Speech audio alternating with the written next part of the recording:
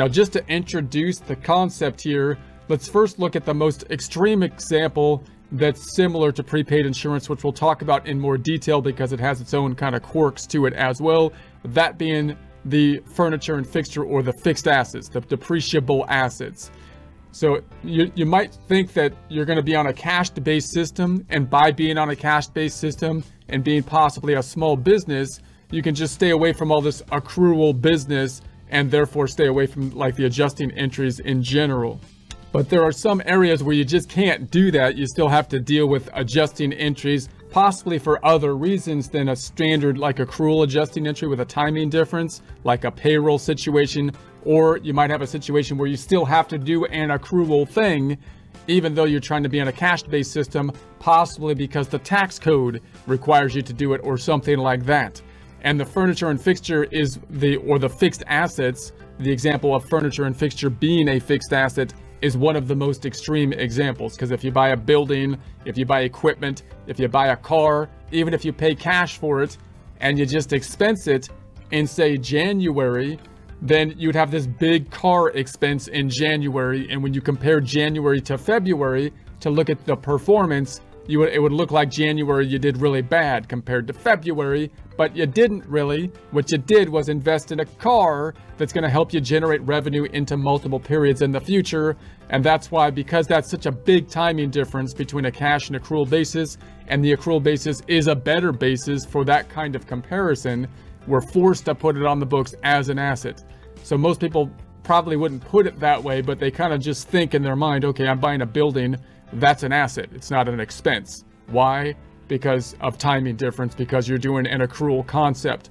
Now, because these property, plant, and equipments are big items and they're like unique in nature, no two buildings are the same. Once you use equipment, it's going to depreciate, it's going to go down in value at different rates. You're not actually consuming the building, in that the building's going to go down in units. You have one unit of building. So that's why we have to use an estimate, or that's one reason for using an estimate of accumulated depreciation to figure out the decrease. That's why we have this contra asset account. Now, a similar concept, and you depreciate it, that's when you actually allocate the cost to the income statement with depreciation. We'll talk more about how to do that in the future.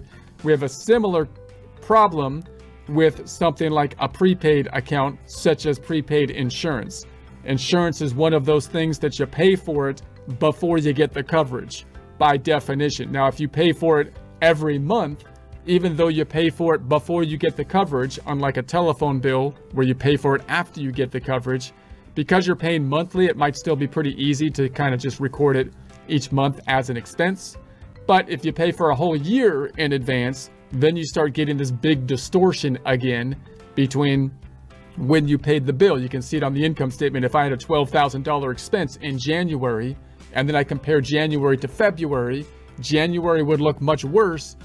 And it's not really fair for January to look worse, because the insurance was paid and will be benefiting multiple periods into the future. Therefore, we would want to do this kind of accrual concept thing.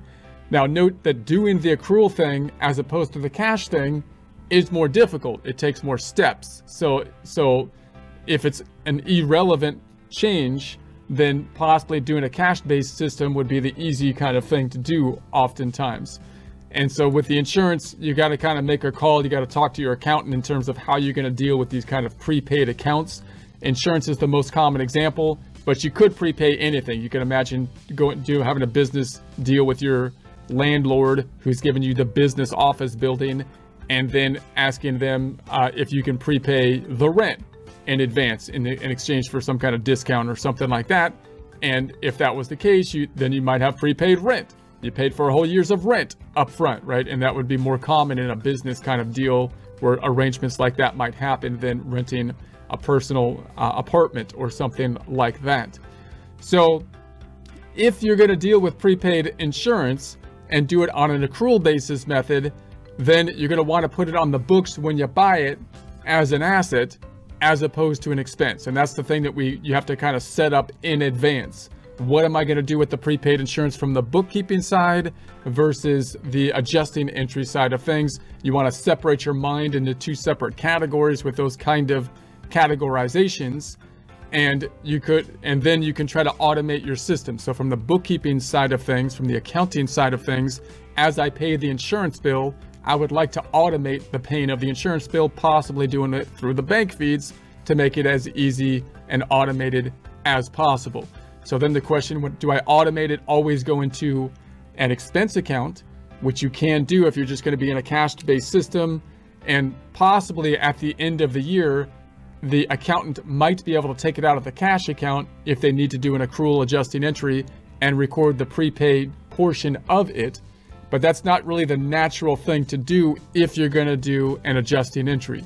The natural thing to do if you're doing an adjusting entry is to record it whenever you pay the insurance as an asset of prepaid insurance. And you can set that up just as easily as you can set up making it an expense by just always going to an asset account instead of an expense whenever you pay the insurance company. The reason we typically put it into prepaid insurance rather than an expense is that it makes it easier for us to do the adjusting process, and it's more correct when we put it on the books, right? We put it on the books as prepayment, and then we expense it as we consume it.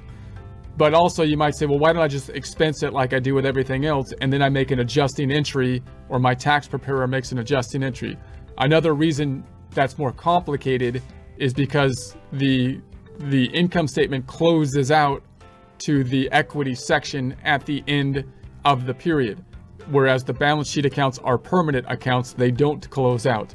So it puts another kind of wrinkle in the equation when you've got it on the income statement side of things, if you were trying to do an adjusting entry at the end of the period to figure out how much of it should be prepaid as opposed to an expense. So the easy way to do it if you're working with your accountant again would be to say, you might set up a system and say, here's my insurance accounts. You might have multiple insurance accounts. You might break out your insurance by liability insurance, auto insurance, or whatever other insurances you have, and then keep your insurance statements so that you can provide those to your accountant at the end of the year. And if they need to do an adjusting entry to break out the asset portion and the expense portion, then they can do that on a periodic basis. And that allows you to just record everything to one account, automating it on with a cash-based system, in that you're taking it from the register as you pay it with the bank feeds possibly, and then just make an adjusting entry. Although you're doing an accrual thing with like a cash-based system, in that you're taking the information directly from the bank when you pay it, recording it not as an expense, which would be the cash-based system thing to do versus accrual-based, but putting it on the books as an asset, letting the accountant do the adjusting entry at the end of the period.